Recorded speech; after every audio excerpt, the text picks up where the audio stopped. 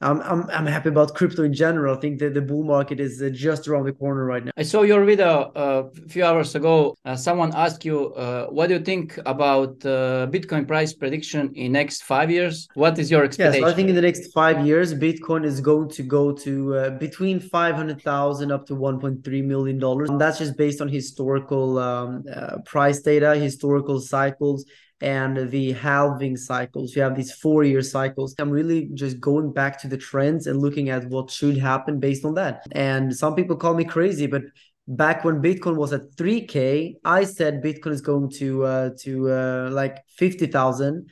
And people called me crazy back then as well, but we hit 50K, we hit 70K. So people always call Bitcoin believers crazy until they're proven wrong, which always happens, by the way.